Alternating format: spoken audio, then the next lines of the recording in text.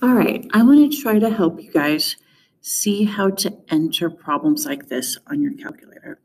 So I want to go ahead and examine this problem.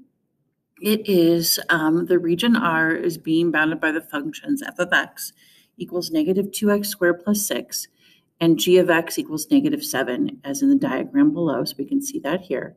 We want to find the area and round to the nearest thousandth. It's important that you can use your calculator correctly, or else you're going to get rounding errors on this. So the first thing I want to do is to enter this into your calculator. So let's go ahead and do that. Okay, so we're going to enter this into y equals on our calculator. I already took the liberty of doing that a little bit ago. So I have my upper function, which was the upside down parabola, as y1, and then the horizontal line, y equals negative 7, is my lower function, y2. So once those are entered, we need to find the intersection points of those two functions. So I'm going to check my window. I know I've got an upside down parabola that's going to have a vertex at y equals 6, and I'm at negative 7. So I think a standard window is fine. So we just check that. We go to zoom, standard, which is 6, and hit enter. And we're in that standard window, and that looks good. So now to find those intersection points, I need to do second trace, which gives us the calculator function. And I want to do number 5, intersect. And now, see the points right up here at the very top? I'm just going to arrow over a little bit to the left because I want to get that left intersection first. So it says first curve. You can tell I'm on the parabola. That's fine. Then it goes to the line. That's my second curve. And then I hit enter again to get that coordinate. And there it is. So that's my intersection point. So what I want to do next, I want to go to the home screen. So I do second quit to go to the home screen. I just type X. I want to call up the X coordinate of that point. And I hit enter.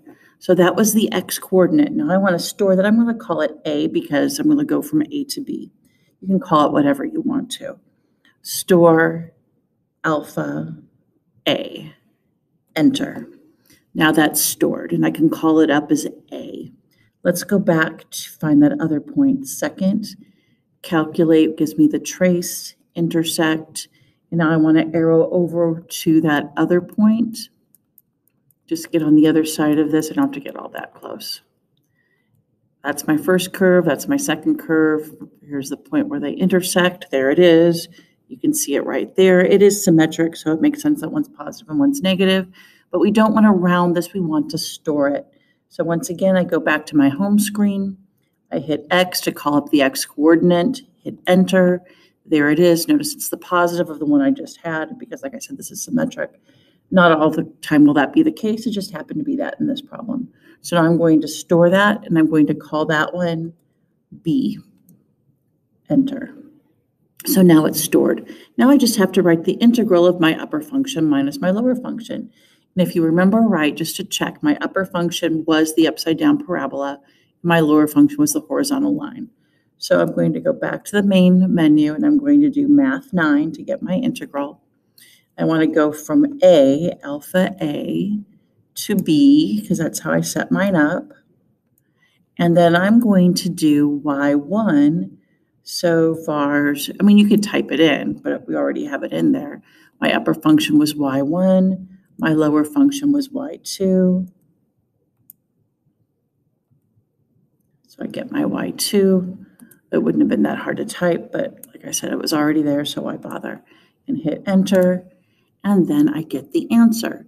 And for AP, you could write that as 44.191 or 44.192. Both would be correct because AP allows truncating, which just means chopping it off after that third decimal place, or rounding.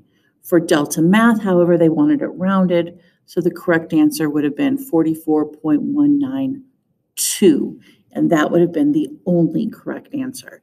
It's really important to store, or else you will not get your answer correct to 3 decimal places, which it must be.